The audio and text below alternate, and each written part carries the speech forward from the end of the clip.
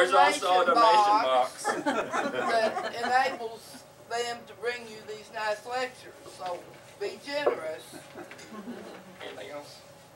You may start. Okay, thank you, sir. Thanks. Give her the throne and she takes over. Give her the throne and she takes over. Are you ready for me to talk? Yep. All right. When I laid these notes down, it reminded me of a story about a jackleg preacher in the Fourche Valley. Some of you know what I mean by a jackleg preacher. In pioneer days, that meant one of limited ability and depth of perception. This old boy, as he used to say, had been off and heard a preacher declaiming from a text. Well, he was deeply impressed by that. So when he got to his next assignment in the Fourche River Valley, he said, after reading a lengthy chapter of the New Testament, "Brothers and sisters, that there was my text. I may never get back to it, and neither does it make any difference." I hope to do a little better than that. First of all, pronunciation. Down in central Arkansas, there is a river of the same spelling called the Fourche. And I'm sure the original French trappers here called it the Fourche. And it looks like Fourche now. But in this presentation, and hereinafter, as far as I'm concerned, it'll be Fourche. Because our forebears called it Fourche. I grew up hearing Fourche. And I spent over 50 years going down the Fourche in a john boat, so I think I know it well. The stream begins west of Donovan. 3 branches, they come together just before the state line and enter Arkansas north of Middlebrook. It's a gravel and rock bottom, fast-moving stream up there, noted for smallmouth bass, suckers, and redhorse. When you get down around Jarrett, Highway 328, where I live, it is taking on something of the character of a lowland stream.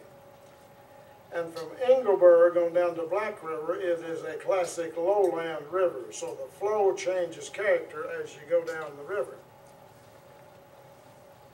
I will tell you something that doesn't sound reasonable to you if you look at a map.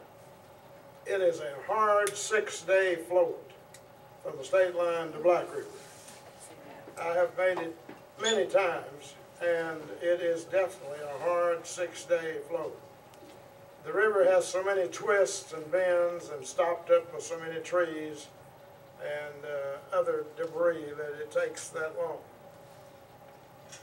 The first really permanent settlement in the Fourche Valley was at Columbia, which is near where the Columbia Jarrett Church building is now.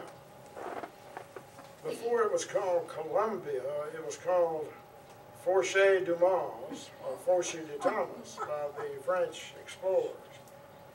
Now, our good old boy ancestors that came out of Kentucky and Tennessee didn't fool with any of that Fourche du Mars stuff. They called it Fourche from then till now, I'm sure.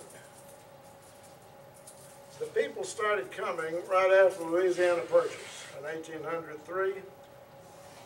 They crossed Current River at Pittman's Ferry and began to settle the Fourche River Valley. For a time, Columbia was a rival to Davidsonville. Columbia was a thriving settlement, and it bid to be one of the leading communities in Randolph County, which was then a part of Missouri Territory. Arkansas didn't become a state until 1836.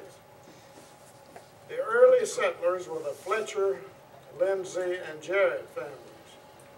I think the Lindsays, Billy, are your ancestors. That's the same Lindsays, is it not? And Pat's, too. Well, yes, Carolyn,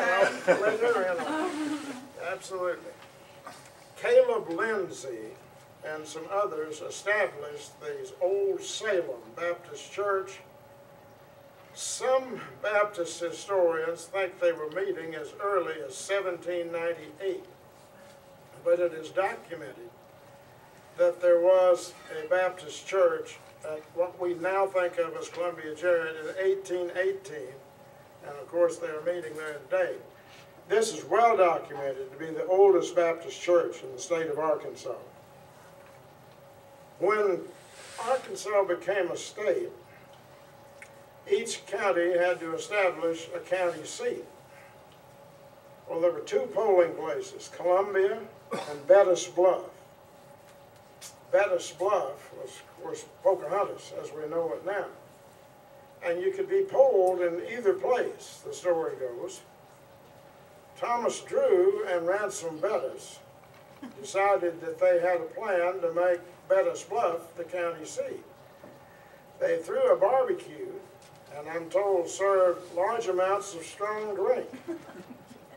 Being the better politicians, they drew the bigger crowd, polled the highest vote, and therefore Pocahontas is the county seat rather than Columbia Jarrett. Some of the old-timers out there said Pocahontas is not named right. And it's not Pocahontas, it's poke it on to us, the way they did it. Most Randolph County people are unaware of the Fourche Valley's gateway status. It was the first area of permanent settlement west of the Mississippi River, going down the old southwest trail toward Louisiana and Texas and further west. Well, why was this the case?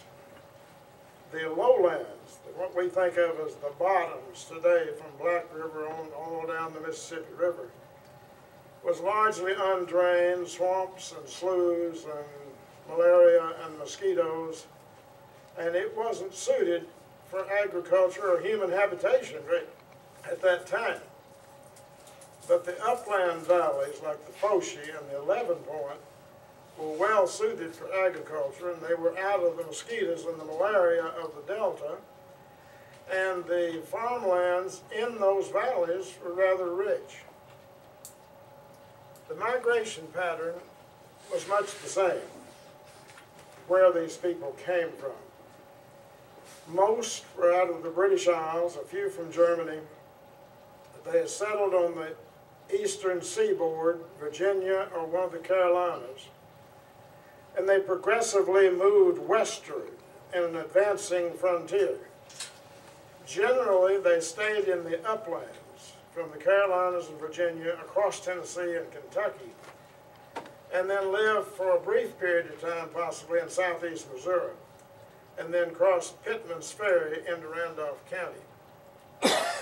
Some of the earliest settlers were John Shaver and Matthias Mock in the Palestine area. John Shaver is my ancestor, so that makes our family here 202 years. So he got here in 1815. Matthias Mock was his son-in-law.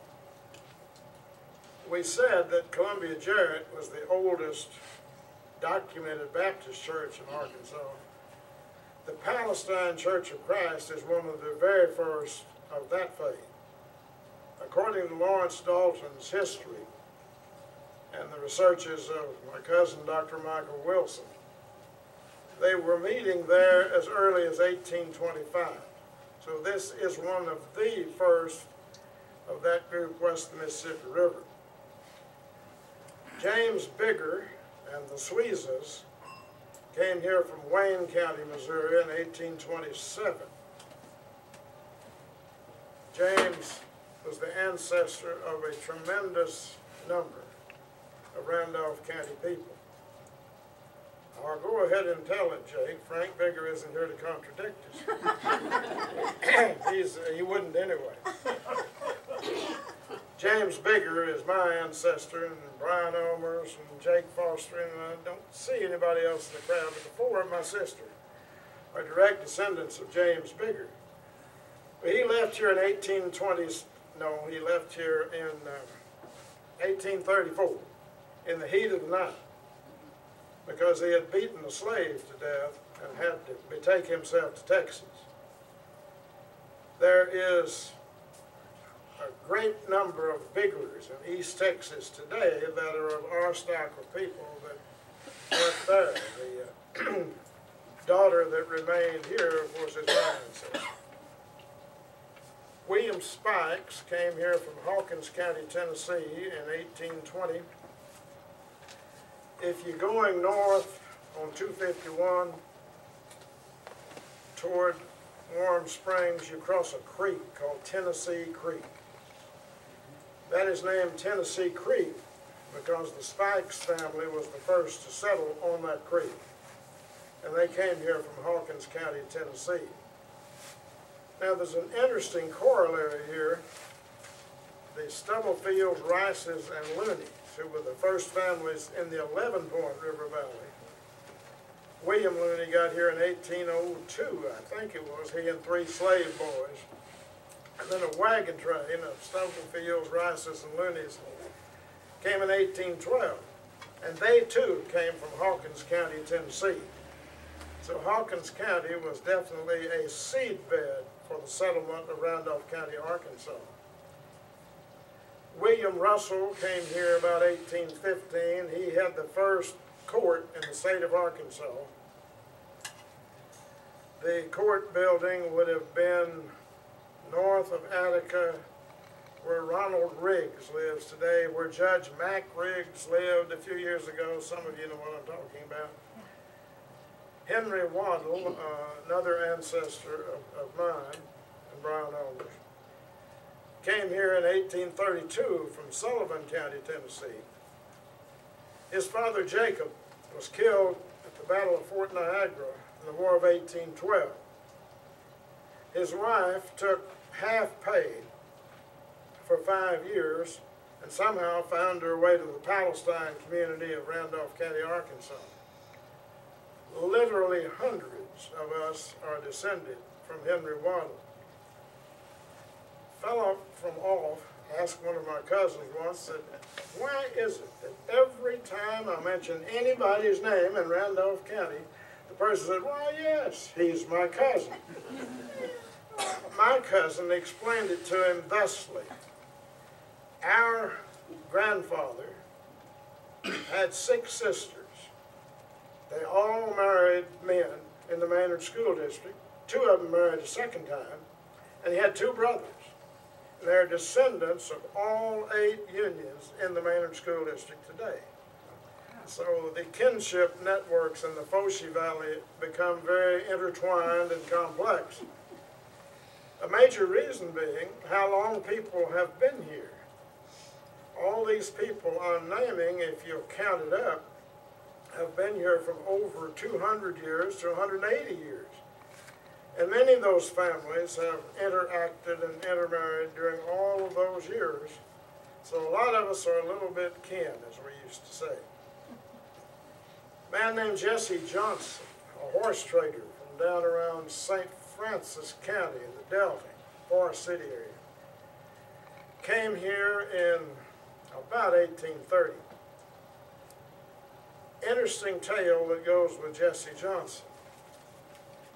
I have a great-grandfather that we were always told was half Cherokee, and that he was brought here by Jesse Johnson, the horse trader. Well, James Johnson, who lives in Ripley County, just north of Maynard, told me the story from the Johnson family perspective. Jesse got involved in a shootout with an Indian camp at Cherry Valley, south of Jonesboro. And in the shooting, Franklin Hawk, my great-grandfather's parents, were both killed, and he brought the boy home with him. Well, the boy eventually married Margaret Lucretia, Aunt Queen Waddle. They called her my great-grandmother. But where this gets more interesting is that Jesse Johnson is one of my ancestors, a great-great-grandfather on the Shaver side. If the 2 stories are correct, I had one great-great-grandfather that shot and killed another set of great-great-grandparents. I have no reason to believe it is not true. But the Arkansas frontier was a very different world than any of us can imagine from what we have experienced in our time. We need to talk a little about the Lindsayville Cemetery. The Lindsayville Cemetery is 3 miles west of Maynard, on Laverne Weisenbaugh Farm today. Some of the very earliest settlers are buried there. Some of you will recognize the name John Gould Fletcher, the poet laureate of the state of Arkansas. His uncle, also named John Gould Fletcher, is buried at Lindsayville. John Gould had a brother named Richard Fletcher who was a Revolutionary soldier, and he is buried at Lindsayville. The families at Lindsayville were at the Watauga settlement in East Tennessee. That, if you're a real history buff, that may register with you. That was one of the first settlements west of the Appalachians as the pioneers progressed westward. So they were instrumental in the Watauga settlement, the Lindsays and Fletchers. And they also came to the Columbia Jarrett community, and many of them are buried at Lindsayville. I was aimed to bring one of my books and read an excerpt about a celebration on July 4th, 1821 at Columbia, but I remember the essence of it, I think. They erected a great liberty pole higher than any of the surrounding trees. A man named Jacob Shaver put them through their military tactics and marches, and a man named William Plott, I think, invited the whole group to his home for a barbecue dinner. And the part that interested me was the familiarity of the names. The dinner was presided over by Matthias Mock, William Jarrett, and Dr. Pittman. Well, all of those names are still with us today, and they were the prominent people then.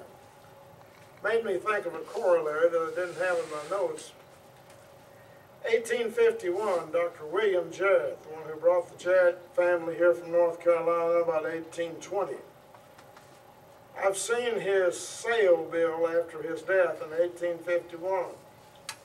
And I broke out with great amusement when I looked at the first two names that owed Dr. Jarrett money. Some of the same two names in our time that are legendary for owing people money. 150 years ago, the pattern was there. They were in debt to Dr. Jarrett. Let's take another tack and just start down the river. And I'll name some places and relate any stories that seem pertinent. I need to define terms, first of all, because everybody wasn't raised on a river and used to these things like I am. A hole. Let me just see, how many of you would know what I mean by a hole in reference to a river? Half or more. It's a long, deep stretch of the river. A shoal. How many of you know what a shoal is? About the same half. This is a gravel bar, swift place on either end of a hole. A ford is the third reference I will make. And a ford was the place where the pioneer families crossed the river. If they farmed on both sides or just traveled between two communities. As you float the river, in my time, you could see the indentation in the banks, where that for generations they had crossed the river by horse and wagon. And these fords all had a name, depending on which pioneer families lived in the area. The first hole is the Ator Hole, A-T-O-R, named after a man with the unlikely name of Pharaoh Ator. But he was a Tennessee Confederate, I think, that moved there just after the Civil War. At the lower end of the Ator Hole is the Smith Ford, named after Caswell Pinckney Smith. Uncle Pink, they called him. I was hoping Ann would be here to see if she remembered Uncle Pink Smith's daughter. I'll bet she does. But anyway, first of all, Uncle Pink settled on the west side of Fourche because he had shot and killed a black man in Tennessee that was robbing his store. And he reasoned that if he was on the west side of Fourche, he might come less near being apprehended or questioned by the law. Uncle Pink had a daughter named Bertie Caldwell. Some of you remember Bertie. Okay, that was Uncle Pink Smith's daughter. I won't go in depth describing Bertie, but I'll give you one memory. When she was well into her 80s, she would put on a long dress, gloves up past her elbows, carry a parasol, walk up and down the streets of Maynard, and say, I'm going to get out from here and amount to something. I'm not going to stay in this place my whole life.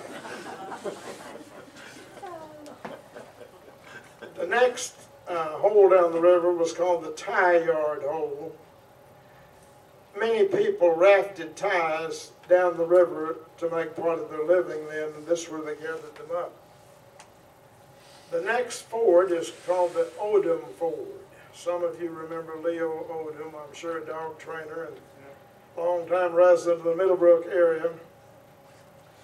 Well, there's a story that goes with the Odoms and a great many other people that is very, very unique. There were about 8 to 10 families that came to the area between Maynard and the state line from McNairy and Benton County, Tennessee, during Reconstruction. In effect, they moved an entire Tennessee community by wagon train to the northern part of Randolph County. The Smiths, the Joneses, the Spencers, the Spences, the Hatleys, the Swindles, the Johnstons, all came to Randolph County together and settled between Maynard and the state line in the 1870s, and they basically all were in the same community in Tennessee, and some already intermarried before they came here. So they moved an entire Tennessee community to that part of Randolph County. Bill Swindle's Ford is the next down the river. Many of you will remember Bill, the Pioneer Day auctioneer. Classic, good old boy, tireless bird hunter, had a rural sense of humor that wouldn't quit. I was trying to think of a Bill Swindle story that would do to tell. School board Yeah, meeting. here's one. We were having a banquet at Maynard. Bill was on school board. We had an entertainer that was from off, not really familiar with the local culture. And she sang some vaudeville numbers that had some 4-letter words in them. You could see eyebrows raising amongst the fundamentalists all around the banquet hall. Bill Swindle looked over at me and he said, Sewell, with just a little encouragement, that old gal would jitterbug right here in Maynard.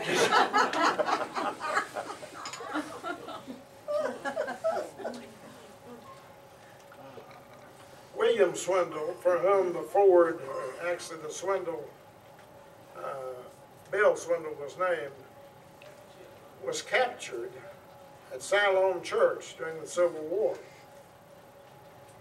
The Methodist Church at Siloam is one of the ancient churches with ancient burial grounds of Randolph County. Daniel Rapert, Bill Rapert's ancestor, and William Swindle, Larkin Johnston was captured. Some of you are old enough to remember Larkin Johnston, the Middlebrook Methodist preacher. Ann would remember him, I'm sure. But anyway, this Larkin Johnston was named for him. Then we come down the river just north of the Middlebrook Bridge to McElrath's Mill. A family named McElrath established a mill there in the 1850s. The last time I floated that stretch, you could still see some of the mill wheel structure there on the bottom of the river. Phipps established this mill about the 1880s, and it's known in my time as Phipps's Mill. The old people didn't say Phipps Mill, they said Phipps's Mill, and that's what it's been known as. Charles Johnston wrote a series of articles in the Star Herald beginning at 1824, describing life in Randolph County as an eyewitness. He was well into his 80s. And he, as a boy, lived on the farm right there north of the Middlebrook Bridge, where Phipps's mill was. And he remembered the Union Army patrol coming, driving off all their livestock, getting all their meat, and leaving them destitute. And the next year, according to Charles Johnston's narrative, was one of the coldest on record, and he details how difficult it was and what struggling they did to survive. Thinking about the Confederate States and the Fourche River Valley, Charles Johnston's father was Lewis Burton Johnston, a Confederate officer who was captured and spent most of the war in a Union prison. He's buried at Siloam Cemetery. Why would a place like the Fourche Valley in Randolph County have been solidly Confederate? They would seem to have had little stake in the Confederacy. But let's reflect on some things that maybe not generally known. In 1850, the population of Randolph County was 12% slave. 1 out of 8 persons here were a slave in 1850. The Jarrett family, the Martin family, the Biggers, the Plots, the Shavers, had a great many slaves in the early days. My ancestor John Shaver's will is still on file at the Randolph County Courthouse. And when he died, he had 9 slaves. And he had assigned a dollar value to each one of them and apportioned that to his descendants, even breaking down what a part interest in one of these slaves would be. In my time, I find that appalling, that a human being could assign a dollar value to another human being, but that's the way it was in this time and place. There's considerable conflict in recent years about how we should represent history. Some want it cleaned up a good deal and unpleasantness taken out of it. I don't agree with that. I think we ought to tell history as accurately as we possibly can, and the things that were wrong, learn from them. Don't be apologetic, admit they were wrong, and try to learn from it. I see no point in representing it different than what it was. Second point, the people here felt like they were invaded. This was their home, and when the Union Army came here, they were invading our homeland, the way they looked at it.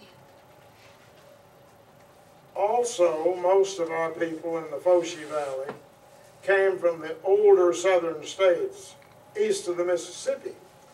They still had kindred back there, and they identified as being southern people. Also, there was loyalty to Arkansas as a state. Arkansas had seceded, and state sovereignty was very much an issue then.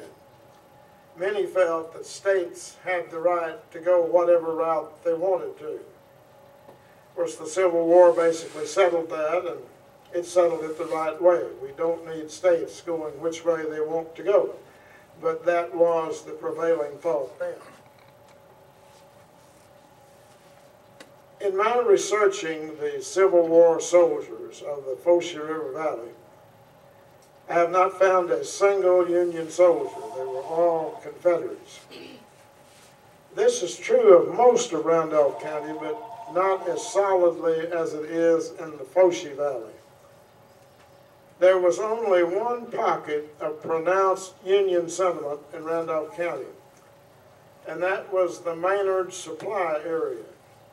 Now, they were by no means in a majority there, but there were a number of Union soldiers from that area. And if you're going to understand Randolph County politics, not now, but the way it has been from the Civil War up to, say, 1970, you have to understand this fact. If a family had a strong Republican tradition, that meant they were descended from a Union soldier or a Union sympathizer. The Fowlers, Brooks, and Dismangs in the Maynard Supply area are descended from Union soldiers, and in all the generations since, they have been staunch Republican. When you find families that have an unshakable Democratic tradition, the Shavers and Spikes come to mind that correlate with our family. They were descended from a great many Confederate soldiers. The politics, of course, is much blurred now as compared to what it was in the preceding generations.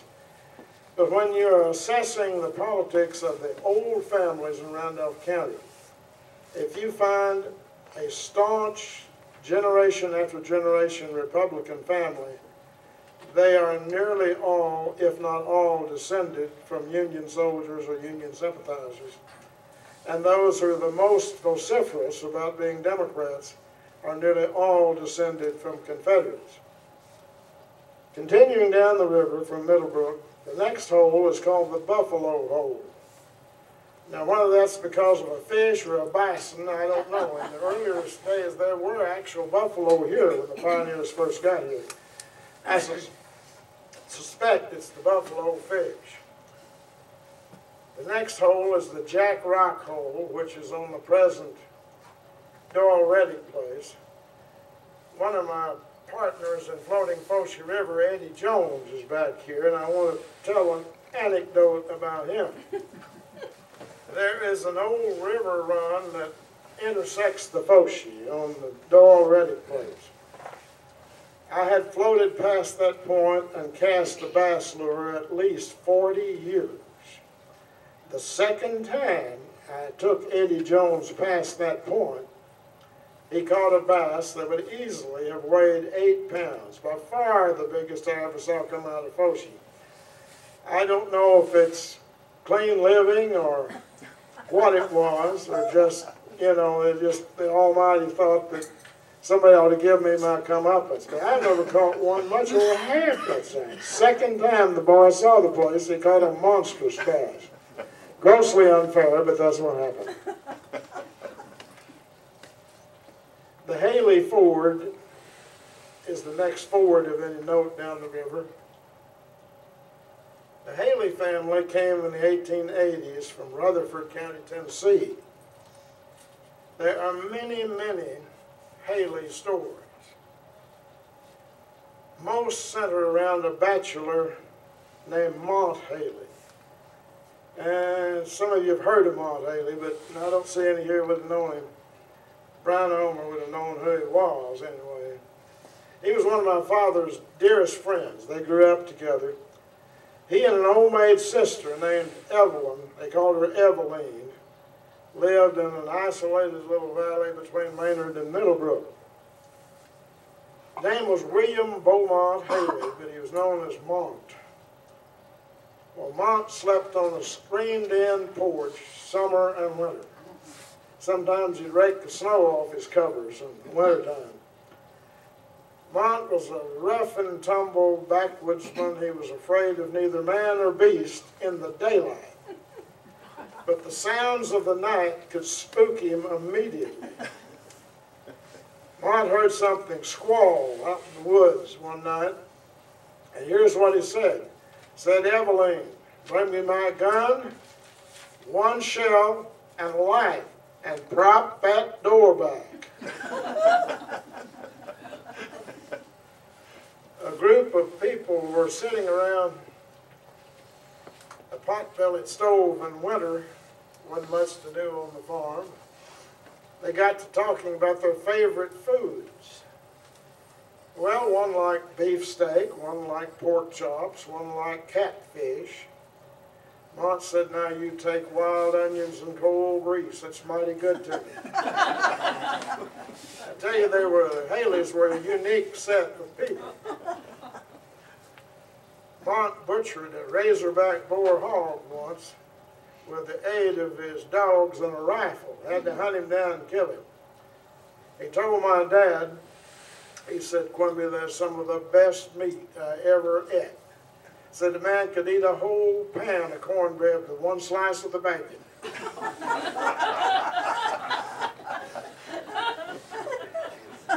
One other that I hesitate to tell in one sense because it involves Catholicism, Republicanism, and communism. I have enough Catholic and Republican friends in this county. I think I can get away with that part. As far as the communistic influence, I'm still a Democrat, so I'm suspected of being a communist anyway. Just put that out on the table. But anyway, we lived for a while in Rockford, Illinois, and we came back, we'd go visit Mont.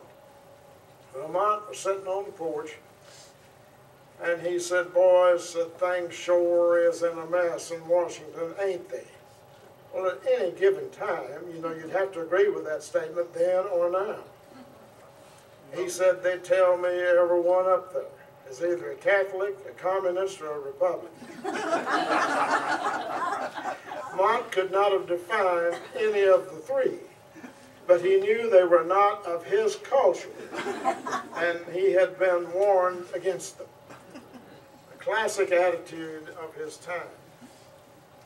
The Wilson Ford is the next down the river. That's named after Don Wilson's ancestor, Cecil Wilson. I will never forget a conversation on Uncle Lewis Wilson's porch, 1949. My dad and I were sitting talking with Uncle Lewis Wilson in the old dog trot house. It's on what's called Feeser Loop now. You might remember Redwood, that house burned on the left around that loop. That's the old Lewis Wilson place. Anyway, talking about World War II, Uncle Lewis said, boys, old Hitler ain't dead. Said they've got him hid out over in them German hills. Hesitated a moment, and he said, I wouldn't be a bit surprised if they ain't got old Kaiser Bill hid out too. You cannot imagine, if you're much younger than me and didn't live in our back hills here, how isolated our people were and how limited their concepts were of a larger world in recent generations. Now, to Uncle Lewis Wilson, if it was across the waters, as they put it, it was under suspicion. And he'd had to see in the body to believe Hitler was dead. He thought the threat still existed. The Carroll Ford is the next down the river. Joe and James Carroll's ancestors, one of them named Solomon Carroll, was a Confederate soldier. Jake's great-grandfather, also named Jake Foster, and a man named Elijah Forrester, were exchanged in a prisoner exchange during the Civil War. And they walked from someplace in Illinois back to Columbia Jail. When they crossed the Mississippi at Cairo, they crossed on a log raft, and the thing was 40 miles wide. Quite a story. Because of a flood, the reason it's a lot? Yeah, it was at flood stage. There was one more I intended to tell. I'm not sure if I've got it down here or not. Maybe it'll come to me. The Jarrett Ford is the next one down the river. The Jarrett family was much involved in the Civil War. Dr. William brought the family here in about 1820. And if you look on the Arkansas State Capitol ground, there is a list of War of 1812 veterans, and William Jarrett is listed there. His son's name was Henry Conway Jarrett, who was the one for whom our Conway Jarrett in our generation was named. Well, Henry Conway was an officer in the 15th Missouri Confederate Cavalry. While he was away in the cavalry, the Union Army Patrol raided the Jarrett plantation. They roughed up the women and children and carried off all the horses and the meat and everything that they could. As Conway Jarrett told me the story, his great-grandfather came in on furlough just after this occurred. Said he rounded up a posse of the neighbors and they took after him, was the way he would have said it. Said, I always asked my grandfather Jim Jarrett and my uncle Joe Jarrett, well, what happened then? And the answer was always the same. Son, they come back with the horses. The Foster Ford, named after Jake's ancestors, is just south of Highway 328.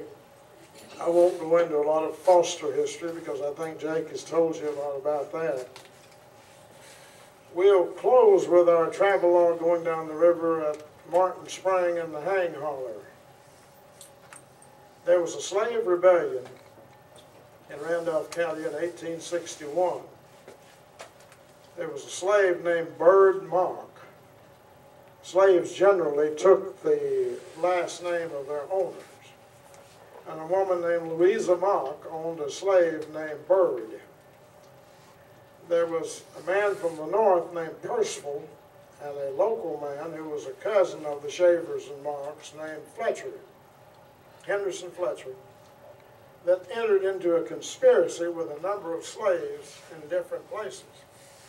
They were to rise up on a given night, kill their masters, steal all they could, and go north. Well, Henderson Fletcher got drunk and revealed the plot. Well, they gathered at the Martin Plantation. This is Ann Carroll's great-grandparents on the road between Stokes and Jarrett, right about where Gene Weisenbaugh lives now. It was where the Martin Plantation was. Well, it's a brutal story, but here is what happened according to Charles Johnston, who was there and saw it. They gathered up all the slaves in the county and most of the other population at Judge Martin's. They beat slaves for a week. They'd bend them over a log and beat them unmercifully till they were sure they got the truth out of them about the plot. Then they hanged Bird Mock and Percival, letting Henderson and Fletcher slip away during the night. I don't know, primarily because he aborted the rebellion or he was family and they just had to let him go. I don't know. Some interesting things about that story. It was said by those present that they thought it wasn't fair that they hung the only slave Louisa Mock had, and all the wealthy slaveholders got to keep all of theirs. No concern about the man being hanged. The concern was the dollar value that Louisa Mock lost out on. I have no doubt I have many ancestors that were in the crowd because the Condits and the Shavers and the Waddles and the Biggers all lived in the Fourche Valley. I have no doubt they were there. May well have everyone approved of it. I don't know. But it is a part of our history.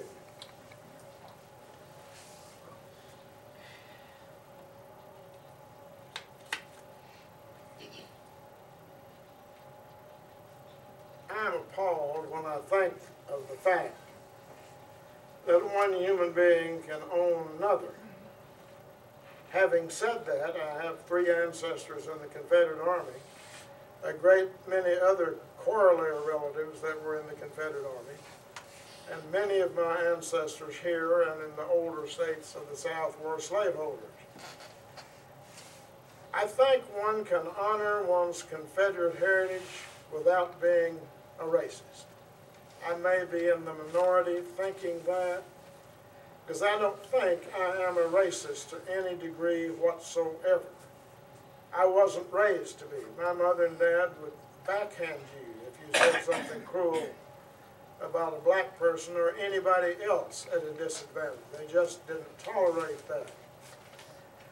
At the same time, those who were in the Confederate Army thought they were defending their homeland. And to them, they were doing the right thing.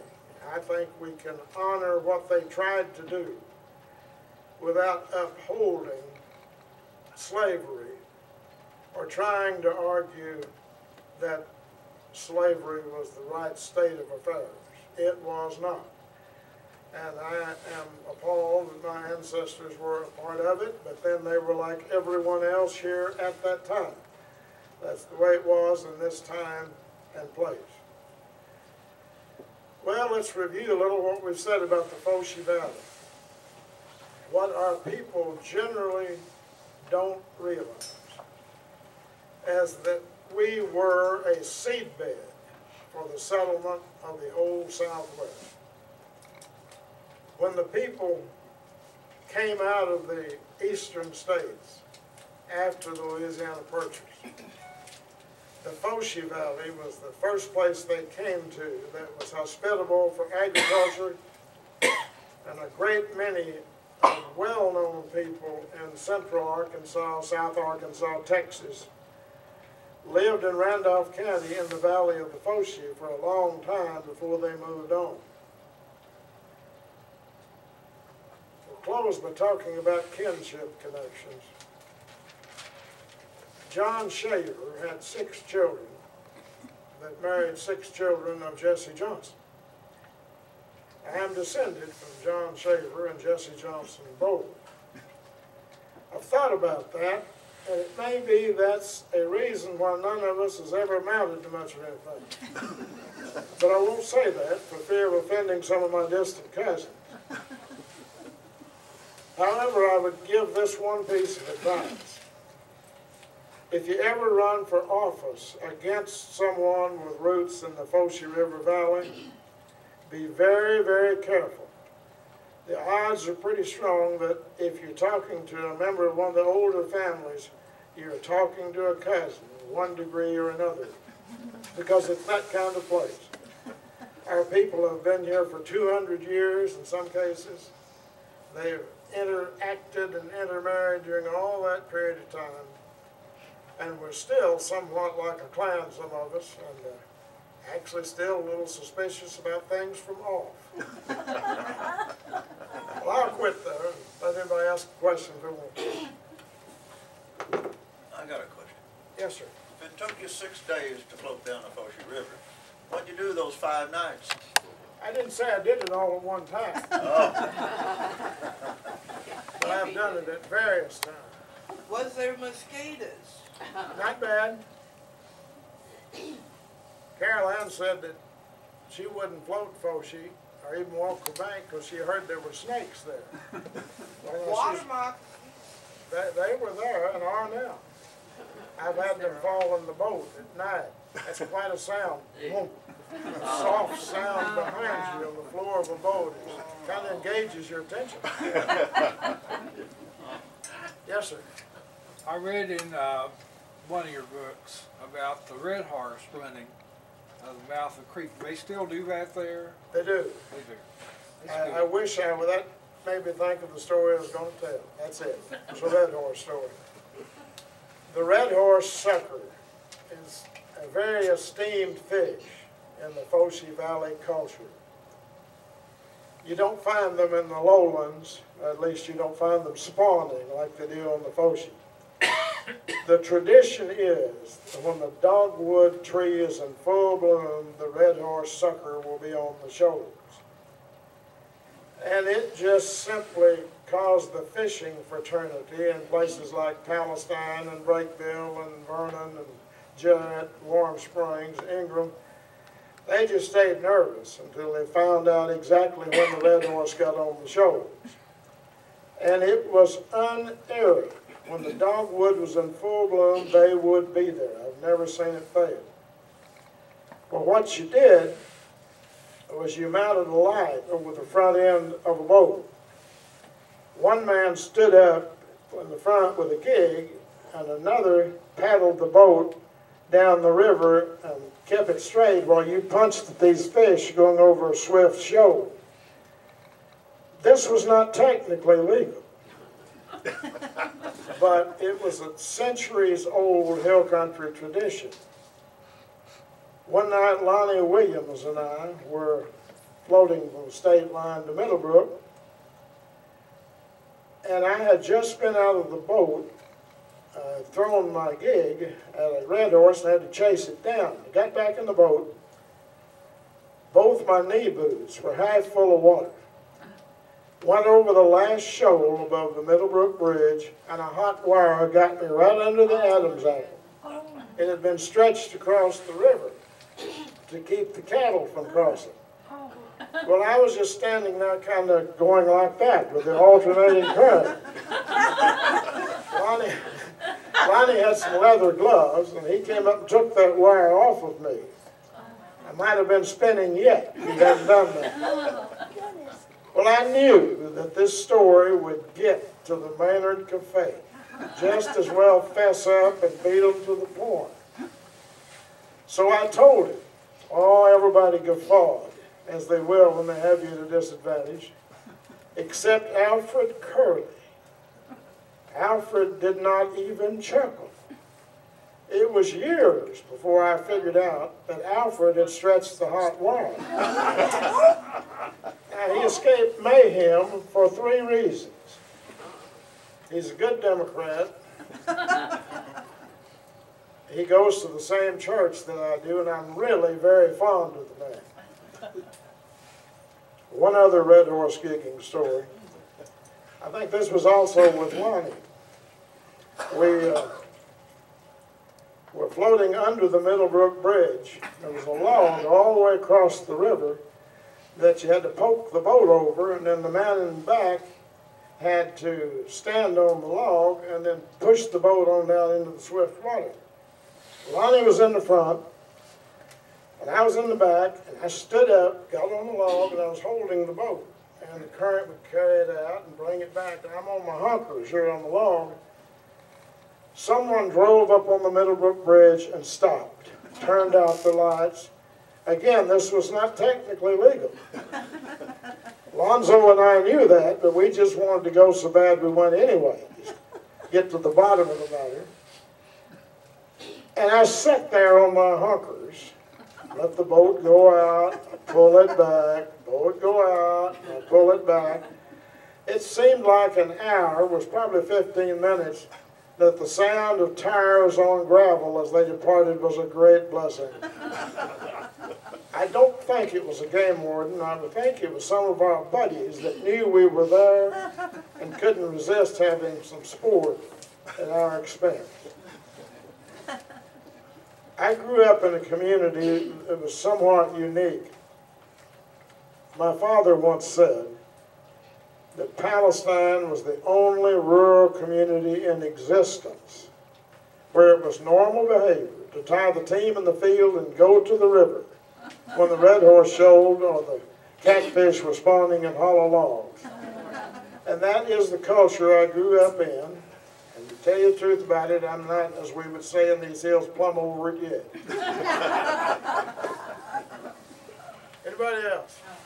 Well, didn't we used to have some cousins that would make the trip from Rockford, Illinois down here when the red horse was showing? Yes. For that, and also for when their kids were going to be born. Yes. They wouldn't let them be born there. My cousin, Eddie Long, got married when he was 18 years old and moved to Rockford, Illinois for factory employment, as a lot of people did here in the early 50s. But every time one of his child was to be born, he sent his wife back to Grover Milam, so her father at Stokes. He did not want Illinois on the birth certificate of one of his children. And this same man and his brother and his father, the Hubert and Rayford Eddie Long family, Brian remembers them well, would plan their vacation every year around April 18th, because that's the best guess when the red horse would be shoaling on Fourche River. You cannot imagine what a wild sport that was. You could hear them before you could see them. There'd be 20 to 40 big fish with their red tails up out of the water, splashing and carrying on. And then when you got close enough to see them, those big white noses would come up under that light, and you had about 2 seconds to allow for speed, depth, and the angle of refraction if you was going to hit one. It wasn't nearly as simple as it seemed, but it was a hill country tradition of long standing, and I truly do miss it.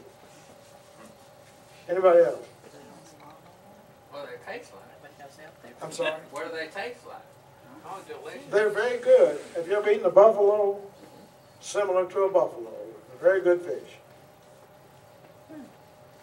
Yeah. So you're talking about when the red horse is shoaling, on the creek, the yellow suckers are shoaling. Right.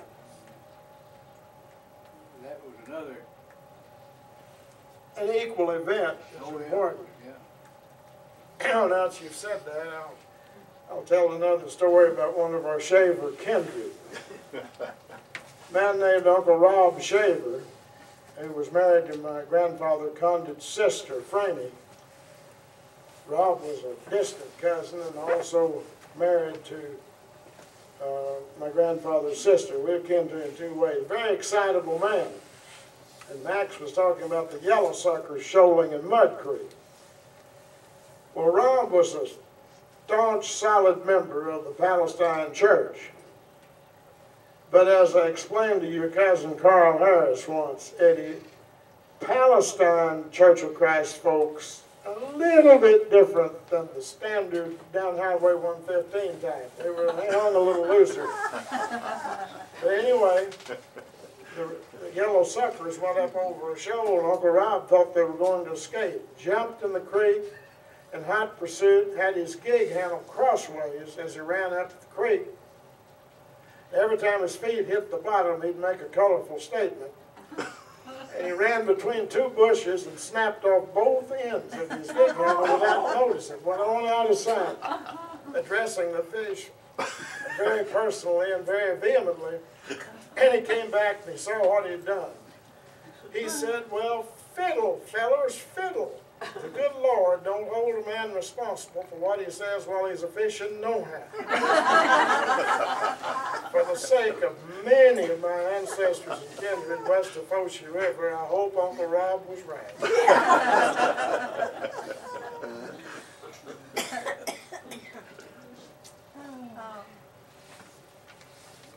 That was very good. Well, thank you. Just wonderful.